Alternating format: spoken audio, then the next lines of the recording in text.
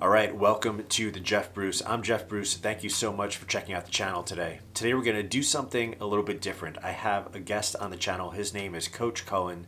Coach Cullen has been a teacher for a long time. He's taught both in Christian school and in public school.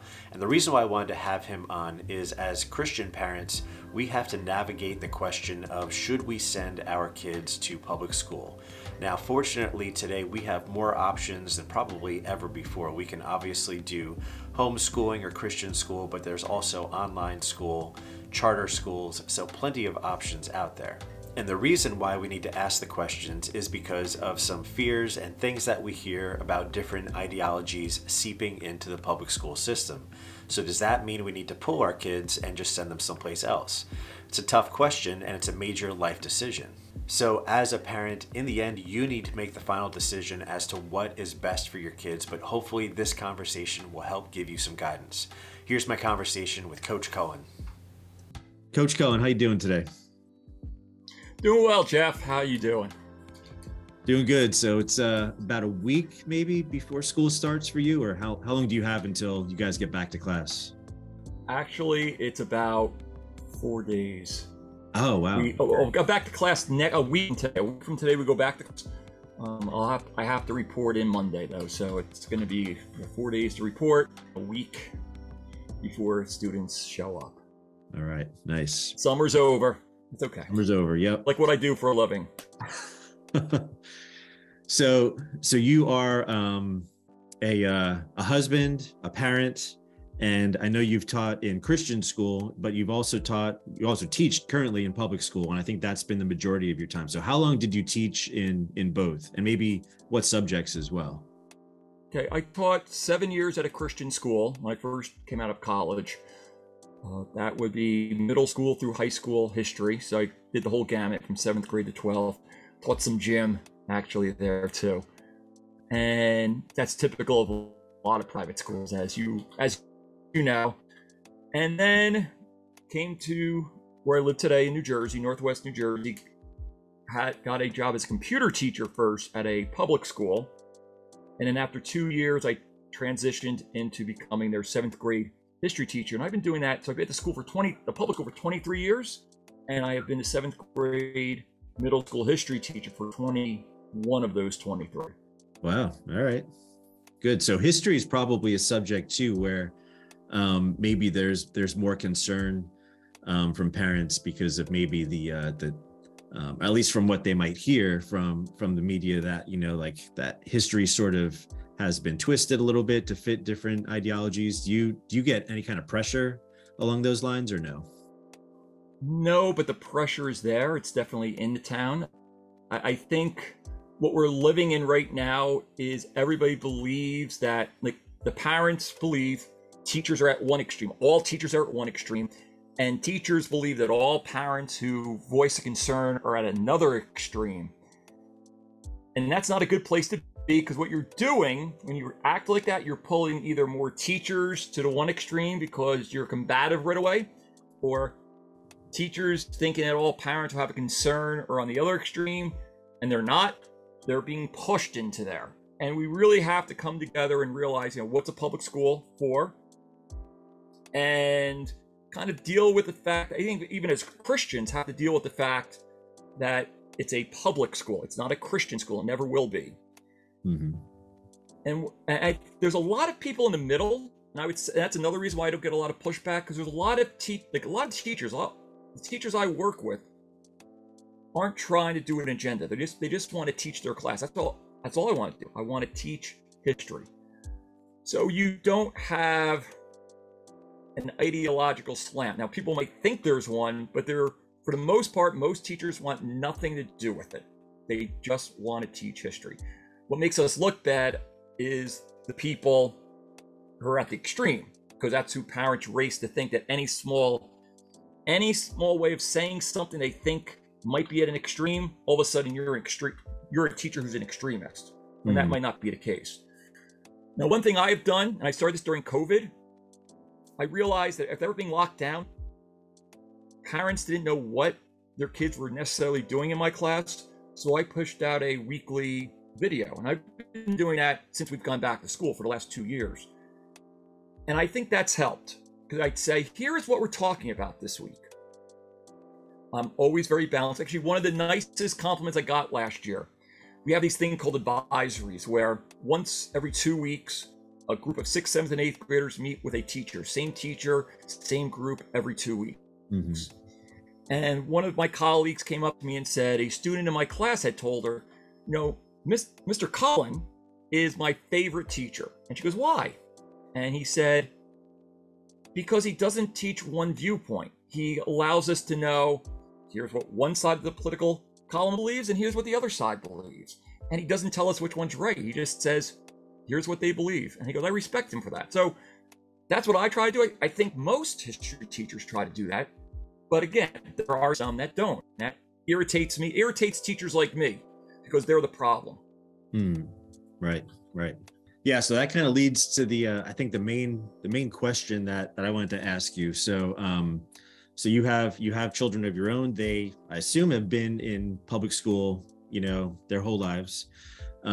So as a Christian and as a parent, should Christian parents send their kids to public school with some of the worries and fears that they might have? You have to do work. And I don't mean going to school board meetings. You have to start with the understanding that it's not a Christian school. It's not going to be. Give unto Caesar what is Caesar, right? It's a public school. So it's not going to teach everything from your viewpoint. There's going to be diverse viewpoints. You have to go in there with that understanding. You can't go in with the understanding, I'm sending my kid to a public school and I'm going to fight so they teach my Christian ideology. If that's the case, then you should either homeschool or send your kid to a Christian school. I think that makes sense. Mm-hmm. However, I will say this.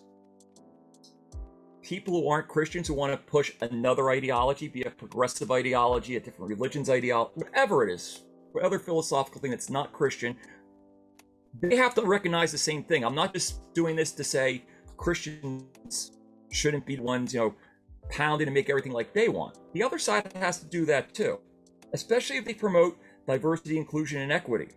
The Christian voice is one of those voices. It's one of those, diverse issues. So both sides have to understand it's a public school. You're going to have Christians, you're going to have non-Christians. You're going to have Jewish, you're going to have Muslim, you're going to have atheists, you're going to have conservatives, you're going to have liberals, and all those views are going to be discussed together. And they all have that, and that's the big thing. They all have to be discussed. No one can be shut down. Mm-hmm. So I think a parent has to go in with that understanding if they're going to send their kid to a public school. The second thing is what I said in the beginning about you have to do the work. Since they are going to be learning things from different perspectives, you have to present what is the Christian perspective. Mm-hmm. My daughters have learned early on, one of the things I have told them early on, and they got it, and I started when they were little kids. And it's not a Bible verse, it's this concept. Daddy doesn't know everything, mommy doesn't know everything, you will never know everything, your teachers don't know everything. Nobody will know everything, we're limited. Only God knows everything. So since we're not God, and we don't know everything, then what happens is everybody lives on faith. The Christian lives on faith, the atheist lives on faith. We believe there's evidence for what we believe. So we all live on faith. I think that's a very basic tenet that Christians should be teaching their kids, that whenever an ideological viewpoint comes out in the classroom, it's not that that person knows it 100%. They're basing it on faith themselves. So, Coach, have you ever had to approach a teacher about some ideological concern that you had, that maybe you saw in them? Yeah, it actually was on a syllabus. We were at back to school night, and I saw the teacher presented the curriculum. Here is the units of study for an English class. And two of the units were evoking change in society and breaking social norms.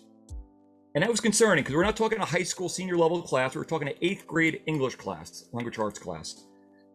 And just so you know, and I think this is a good way to go about it, as a teacher, I would appreciate this. I didn't go to the principal. I didn't go to the department head. I didn't go to the superintendent. I emailed the teacher. And all I really asked was, I saw these, and I didn't give an opinion. I just asked a question. Saw these 2 units on breaking social norms and evoking societal change. Can I ask you, what does that entail? What are you going to teach? What are you going to read? What are you going to write about? And that way the teacher can address. Now, what happened in my situation was the teacher bumped it up to the department head. And that became an issue because I asked a simple question. So the department head responded back, what do you, and I said, I was a little concerned. Now I'm very concerned because this has been passed up the chain of command. I asked a simple question that I expected a classroom teacher to be able to answer, since they're the ones who are implementing the curriculum.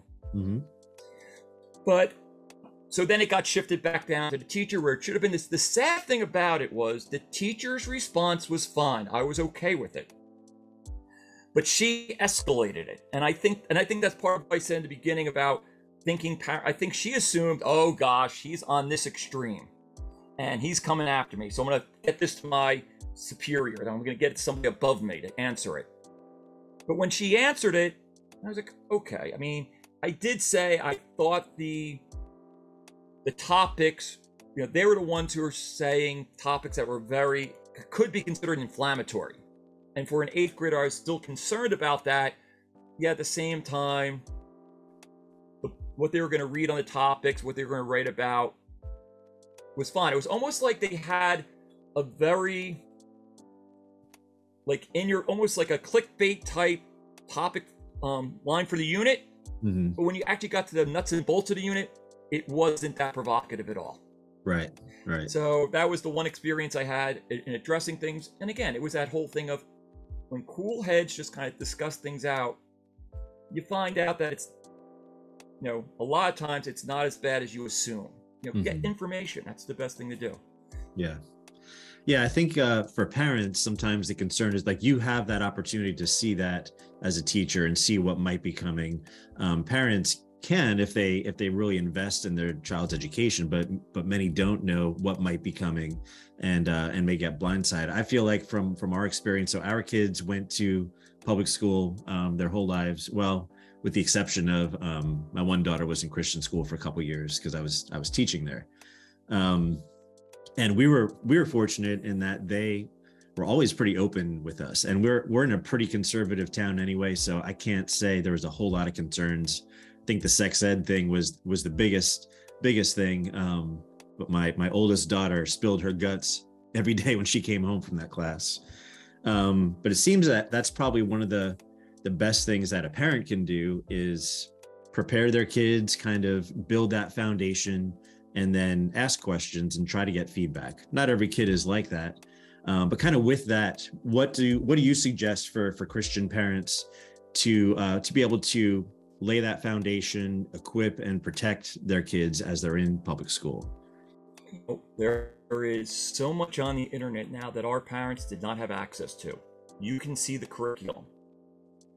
It's going to take you work. It's not going to be, you can't say to if you're going to send your kid to a public school, you can't say, let them handle it. Then you're passing off your parental duties to the teachers. Then anything that happens is on you. So you have to do the work, look at the curriculum. What are they teaching? If you're concerned, ask one thing like you said, talk to your kids. Hey, tell me what you're learning today at school. That's a great dinner conversation to have. And you should be having them. What are you learning in school? I always ask my daughters, like you said earlier, the 2 big courses, history, language arts. Of course, as a history teacher, I really want to know what they're learning in history. But hey, what you talk about in language arts today? What you talk about in history? Even science. My daughter came up the other day. She asked a question about the dinosaurs and millions of years, and it allowed a conversation to begin. It's summer, and she's talking about, the Earth is 4.5 billion years old, and I shared with her, well, here's what I believe. I go with Hugh Ross, and it's called progressive creationism. Progressive, not like political progression. Now, some people are probably listening might be young earth. My point is, whatever you are on that issue, are you sharing with your kids and why you believe it?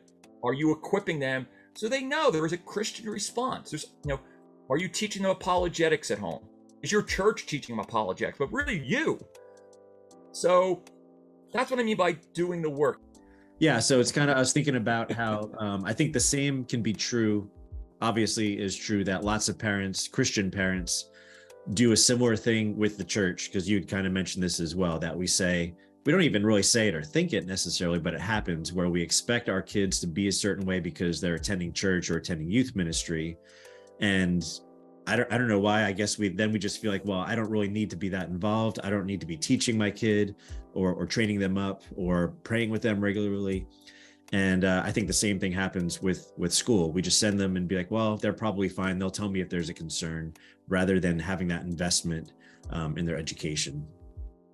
God gave you your children to raise, and take advantage of the opportunity. That's absolutely, that's something I've talked about. As you know, I'm an adoptive father. I was waiting a long time, and my wife and I really wanted children. Trust me, even the hard work, even the struggles of talking about them with certain topics, it's a joy. It really is, because that's where I want to be. And if you want to have kids, that's where you want to be. You want to be in the hardest parts as well as the fun parts. So, Coach, you have a podcast called the Parent Teacher Conference. You want to share a little bit about what people will expect if they hear that?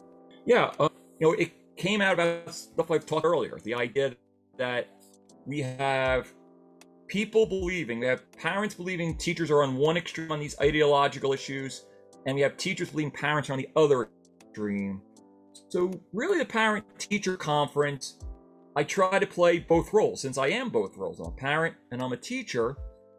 So I try to look at things from both sides. Now, some episodes are more heavy on teachers, some are more heavy on the parent side.